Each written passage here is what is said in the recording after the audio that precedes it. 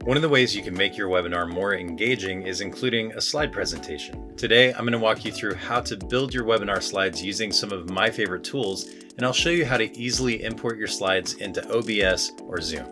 Let's get into it. Hello creators, I'm Ben Tolson from Podia, where we empower creators like you to make a living doing what you love. Today, I'm going to show you how to build and use slides in Zoom and OBS.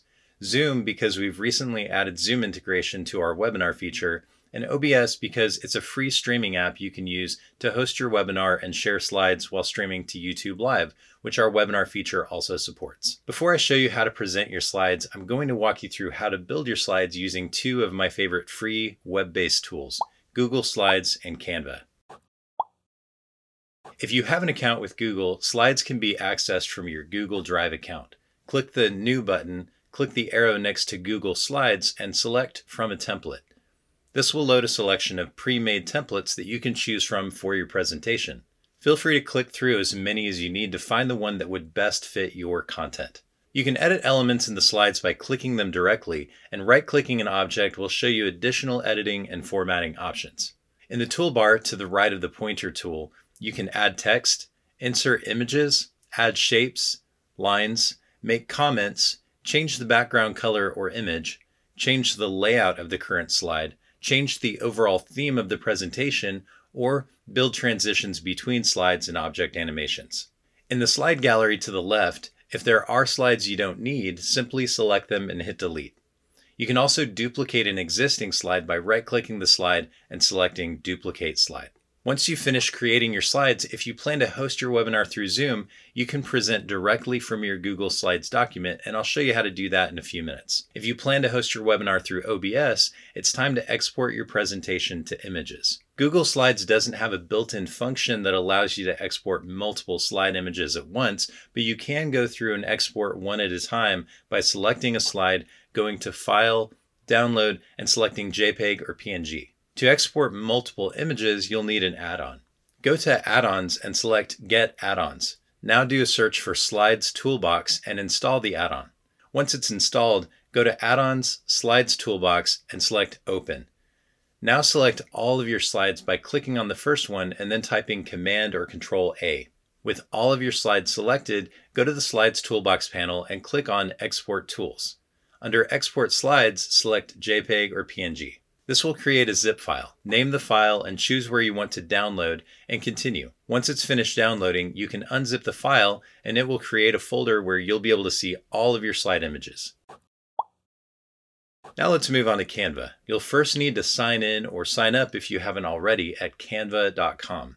Canva does have some premium options available in its paid plan, but a free account will give you everything you need. Once you've logged in, click Templates on the left and then choose Presentation. As you browse the templates, you can preview them to see what other layouts are available within that template. Find and select the one that matches the presentation style you're going for. Each element of the design is editable, with different options for each type of object appearing in the toolbar at the top of the design area.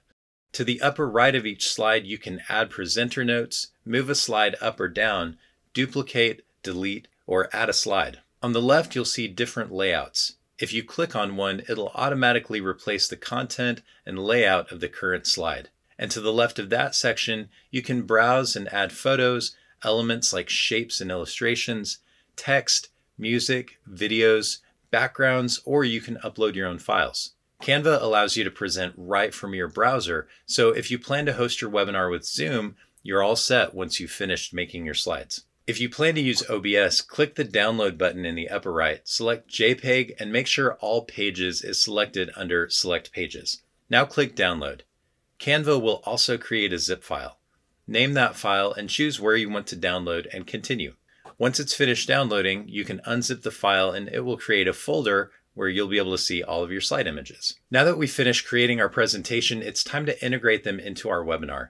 Today, I'll just be going over the slides feature, but check out this video for a more in-depth look at running a Zoom webinar and watch this video to learn how to use OBS with YouTube. First, we'll start with Zoom. Open your Zoom app and under Meetings, select your webinar. Before you start your webinar, open your presentation in your browser, either in Canva or Google Slides. And in the upper right of your screen, click Present. Command or Alt-Tab to get back to Zoom and click the Start button. Once you've started your Zoom webinar and you're ready to present, click the Share Screen button at the bottom and find and select the window with your presentation and click Share. You'll automatically be taken to your full screen presentation where you can navigate through your slides. Pretty simple. Now let's set this up with OBS. Open your OBS app and under Scenes, click the plus button to create a new scene titled Slides. In the Sources section, click the plus button and click Audio Input Capture and either create a new audio source or add an existing one you've already created, and then click OK. This is an important step because you probably want your attendees to be able to hear you as you're going through your slides. Now in the Sources section, click the plus button again and select Image Slideshow. Name your slideshow and select OK. Under Visibility Behavior, choose Pause when not visible, unpause when visible. Under Slide Mode, select Manual. Now scroll down to the section that says Image Files. Click the plus button and choose Add Files. Navigate to the folder with your slide images and select all of them. The files will arrange themselves in the order they appear in your browser, so make sure they're in the correct order before importing. Now you should be able to see your presentation in the monitor screen. One last thing you'll need to do is click Settings on the right. Click Hotkeys and scroll down to the section that says Image Slideshow. Designate Next Slide as right arrow and Previous Slide as left arrow. Then click OK. This way you can use the right and left arrows to navigate through your presentation. Now you should be able to easily create slides with one of these free web-based tools and present your slides with Zoom or OBS. If there's another webinar platform you prefer that you'd like me to make a video about, let me know in the comments. If you found this video helpful and you want more content like this, click the subscribe button and hit the notification bell so you'll be sure not to miss any future videos.